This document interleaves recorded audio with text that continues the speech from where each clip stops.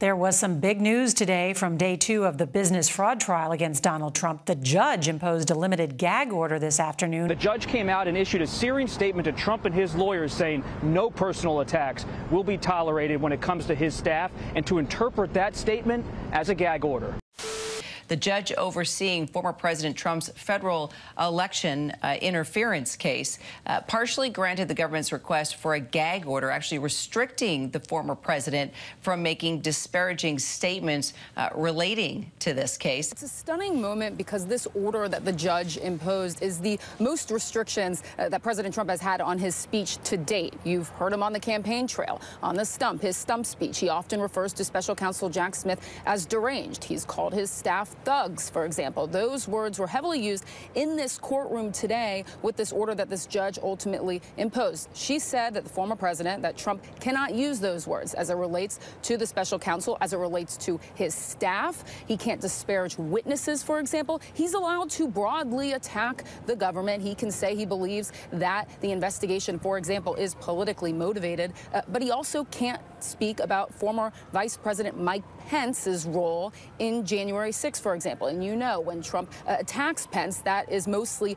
what he focuses on. So it really was a stunning ruling from the judge, given that the government, of course, had asked for this limited gag order. She believes, and she said that this is more limited, given that he can still attack the Biden administration if he so wishes. He can say it's politically motivated. But the big question now becomes, what happens if he violates this? Do it. What's next, we'll probably see appeals, for example. What that appeal specifically looks like, we don't know yet. So we'll be looking for what the Trump team says on his language as it relates to the special counsel, as it relates to witnesses. So those are the next steps, at least at this point in this case. America is an uncharted territory. We are angrier and more deeply divided than we've ever been at any point in our history since the Civil War. And at the eye of the storm is Donald Trump, ripping families apart, threatening women's most basic rights.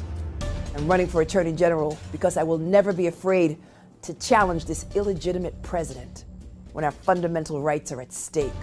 From the Muslim ban, to efforts to deport immigrants, to denying transgender students the ability to choose whatever bathroom they want, rolling back regulations to protect our planet, colluding with foreign powers, putting profits over people, dividing us in ways we haven't seen in generations. I believe that this president is incompetent. I believe that this president is ill-equipped to serve in the highest office of this land. And I believe that he is an embarrassment to all that we stand for. He should be charged with obstructing justice. I believe that the president of these United States can be indicted for criminal offenses. And we would join with law enforcement and other attorneys general across this nation in removing this president from office. What would you say to people who say, oh, I'm not going to bother to register to vote because my voice doesn't make a difference, or I'm just one person? I say one name, Donald Trump. That should motivate you. Get off your ass and vote. Will you sue him for us? Oh, we're going to definitely sue him. We're going to be a real pain in the ass. He's going to know my name personally. I love it. You probably. No one is above the law, including this illegitimate president. And so, I look forward to going into the office of Attorney General every day, suing him, defending your rights, and then going home. But one of the things leading into this vote for the Manhattan District Attorney's Office, I know a lot of people are wondering, whoever has this job, are they going to convict Donald Trump?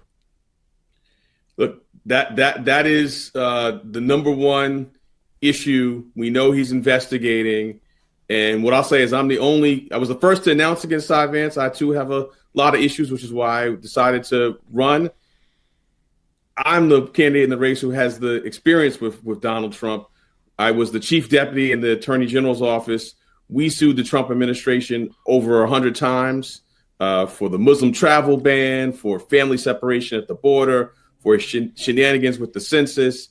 So I know how to litigate with him. I also led the team that did the Trump Foundation case. So I'm ready to go wherever the facts take me and to inherit that case. And I think, I'd be hard to argue with the fact that that'd be the most important, most high-profile case. And I've seen him up front and seen the lawlessness that he can do. And you believe it should happen?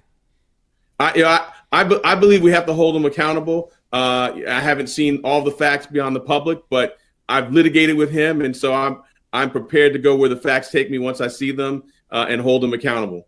Would that bring Trump's case under your jurisdiction about, what he has going on in New York and all his criminal activities, criminal activities going on? So yes. So the New York State Attorney General, Tish James, is investigating now. That was my old office, and they're investigating. And then the Manhattan District Attorney's Office, which I'm running to be, has an investigation. And so, it's very important. The next Manhattan District Attorney is going to inherit that investigation, which, could be the most important investigation in the history of the country, right? In terms of rule of law and democracy and things like that. Is the indictment of your predecessor politically divisive?